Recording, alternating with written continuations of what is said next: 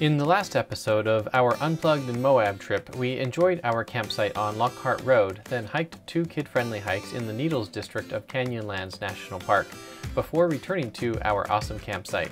If you haven't yet seen that video, click on the card above. This morning, while making my sunrise time lapse, I tried pointing the camera away from the sun to see what it would look like as the sun rises and washes across the campsite. I like the resulting effect, but found I need a view of a much larger area to see the effect better. Regardless, having cliffs in the vicinity made for lots of locations where I could place my camera, and I really couldn't go wrong because every direction looks awesome. It is now 7:30 in the morning. The sun has not yet risen. Here inside the trailer it's 72 and outside it's 50 degrees Fahrenheit. And then checking out the electrical system, we ended up the morning here at 54%, and we're just barely getting 5 watts of solar, and we're consuming 88. The mini split is on right now with the heat pump on, and it's been on since about 3:30 in the morning, set to 70 degrees Fahrenheit. The girls are all doing their schooling first thing in the morning. It's a cool view to your schoolroom, girls. I've said it before, but I'll say it again. This was the quietest campsite we've ever stayed at. Hey, baby. Are you having fun? Staying clean? Do you wish you could run around with your sisters? I bet you do. They're little rock monkeys right now, huh?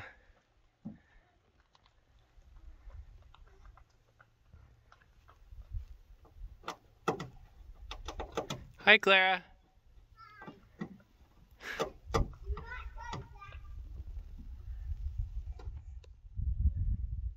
And they're gone. I made this swimming pool for my baby now. Oh yeah? Cool. I'm making little balls for the part. I've been trying to get James to slobber in this bucket so I can get it wet. Yeah. Okay. And these are what I'm trying to make. Sandcastle, but he just won't slobber in it. He tries to eat it. He slobbers everywhere else. You playing with the trailer chains? Just loving being in the dirt. We're all packed up and we're leaving this area now, and we're going to be heading back up into the Moab area. Checking the electrical system before we leave, we're at 51% and we're getting 1400 watts of solar. Because we have so much power, I'm just going to go ahead and leave the water heater on while we drive. Let's see how charged up we get before we get to our next site.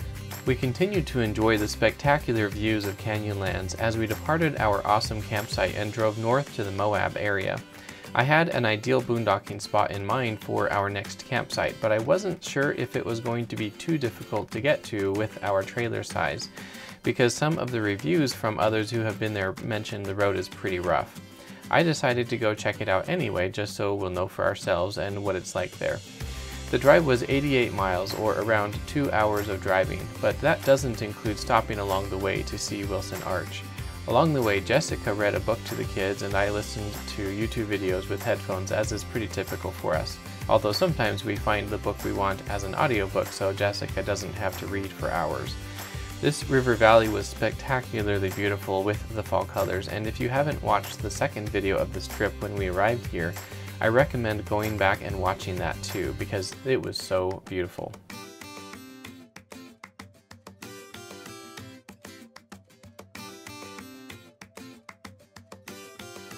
We stopped at this roadside pullout on the side of the highway, and we're gonna go check out this arch, which is called Wilson Arch.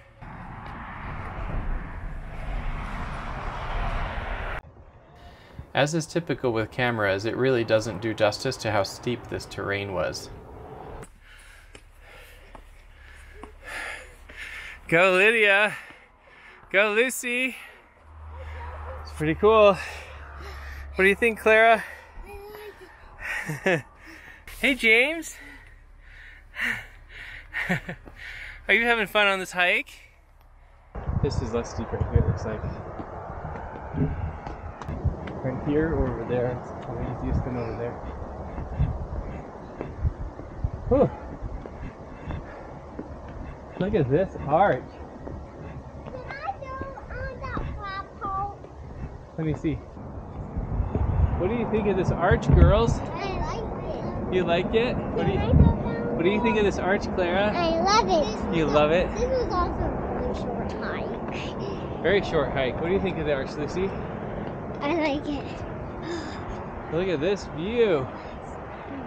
Really striking. How about you, James? I love the hike. This shows a better example of how steep this spot is because the girls are standing straight up. Good job. What a beautiful arch. All right.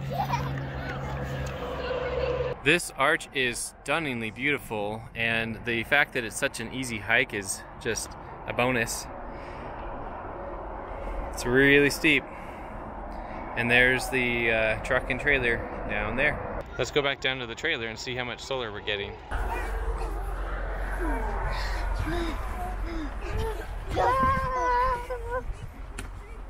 Look at it, you can't run, remember? I know!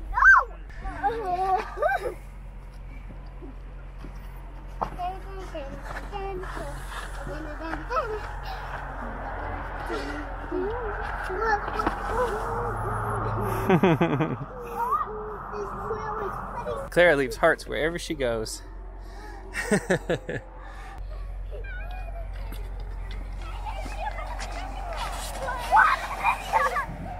We're getting lunch ready. You can see maybe by how Jessica's standing, it's definitely tilted here in the trailer. And we're up to 71% now on the battery, and we're getting 1680 watts at the moment. Gotta love having a kitchen on the side of the road. Right now it is 63 outside and 74 inside. We are now back at the Maverik in Moab, and I'm taking advantage of the dump station here to clear out our black and gray water tanks. They do have a flush hydrant here, so that's really nice. And then over there on the other side is that building right there where we got our fresh water last time. We're gonna loop around over there and refill our freshwater tank while we're here. We are now getting our fresh water, and we have our 100-foot hose that's going around over here. I guess I could have pulled in on the other side, but I didn't. And this is our hose going over this way, and they've got a splitter here so that two people can be filling up simultaneously, which is nice. While the freshwater tank is filling up, I'm checking this, and we're at 84% on the battery, and we're getting 1600 watts. And right now it is 1:16 p.m. And we're filling up our tank too. The gas is now $4.53 a gallon. Ended up being $90.14 and 19.8 gallons. After the pit stop, we headed to our intended camping destination where I thought it might be possible to camp, but needed to check it out for sure because people's opinions about road conditions vary dramatically depending on their experience, so I just wanted to see it for myself. I considered dropping off the trailer here at this first parking area to scout with the truck alone, and in hindsight I most certainly should have done just that, but I was hopeful that we'd be able to make our way successfully all the way into the campsite with the trailer in tow. It takes time to drop the trailer, but not as much time as those who have weight distribution hitches, and we could have driven faster without the trailer, and that likely would have made up for the lost 2 to 3 minutes needed to unhitch the trailer. This was a lesson learned for me to drop the trailer more readily if the feasibility of the intended drive was in question at all. The misleading thing, though, was that the majority of this road was just a regular gravel road that didn't give me much cause for concern. We did go through a wash that was slightly concerning because bogging down in sand is no good, but it wasn't deep sand and was no problem.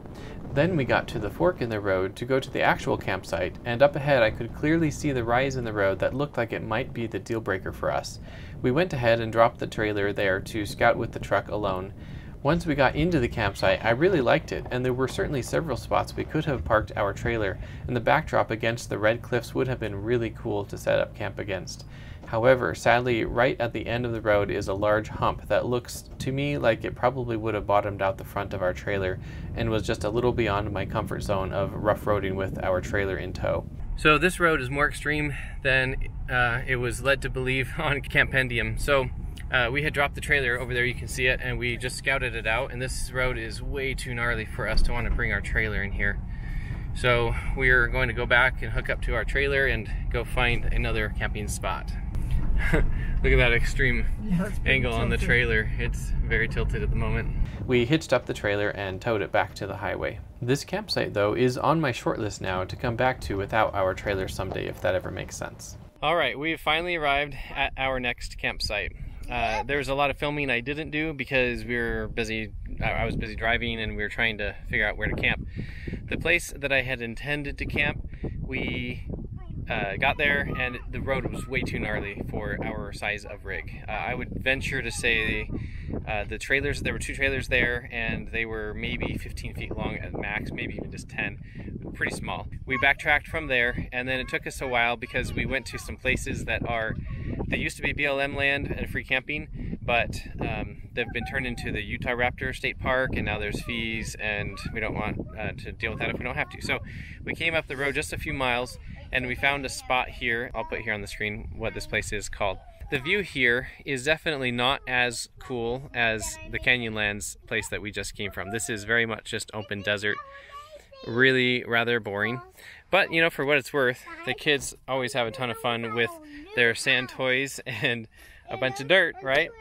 So they're already busy and I've already set up Starlink and so it's rocking and rolling. We've leveled the trailer and so we're good to go. This is the view in the other direction. You can see that we do have some neighbors. There's 2 rigs there and then 2 rigs over that way. We have a little bit of separation. We drove down this road for quite a while trying to find more open, free, you know, an unoccupied location and just decided to not keep exploring because we would have had to continue going up that road and there are a couple of more rigs farther along. So we weren't sure how much farther we'd have to drive before we'd find a available spot that was all to ourselves and other people might join us anyway because it's just kind of open desert. And so ultimately we just decided to stay here because this road is really, really bumpy. Like it's a lot of rocks embedded in the bedrock of the road. And so we drove very slowly and it was very slow getting here and everything was still being very jostled. So in the trailer, let's check out the, oh, hey James. How's it going, baby? Here in the trailer, we are at 87 degrees. And it's 84 degrees outside, almost 85 degrees, so it's much hotter here than where we just came from. So we just turned on the mini split, so it's just starting to ramp up the air conditioning. And looking over here, you can see it's 339 now, and we're at 100%. And so the solar is ramped down because it can't produce more when the battery's full.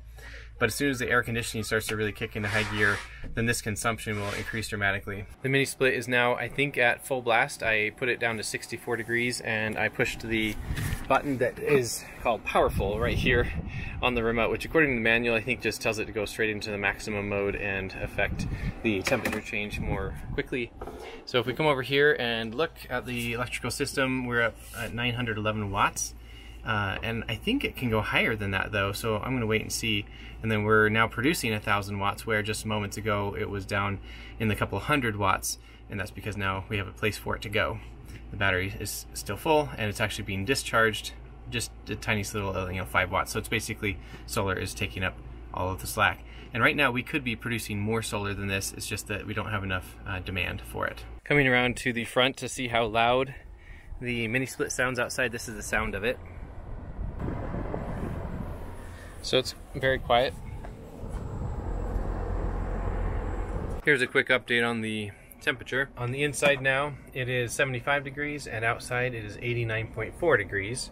We are bringing in 745 watts of solar and the mini split is consuming 615 watts and it's about keeping that 75 degree temperature. I've been watching it for a little while and it's been holding steady. And our battery is actually still being charged, just, oh, it's actually more on equilibrium, just up and down just a little bit. So it's kind of cool with the sun that we still have here at 4:10 p.m. and we're able to maintain that much air conditioning. Hey girls, kids. Oh, what is that? Is that pebble stew? They're little cakes for the mouse. Oh, they're little cakes? So they're like rolled up dirt?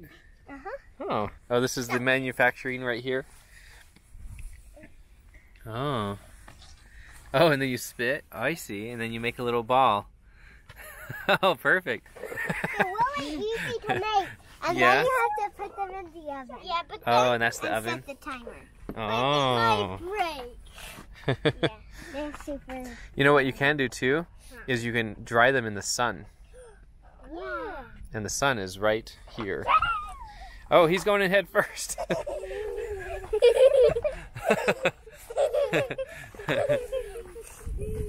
We are now at 71.4 degrees and outside it's almost 87 degrees.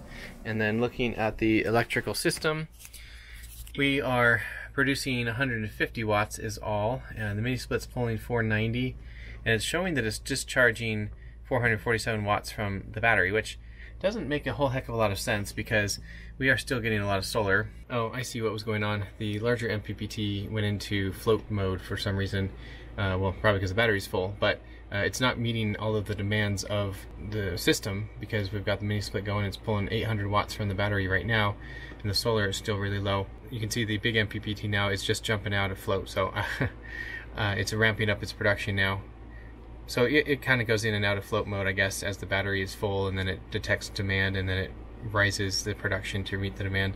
Doing a status update on the mini split. We're at 65 degrees inside and 86 outside.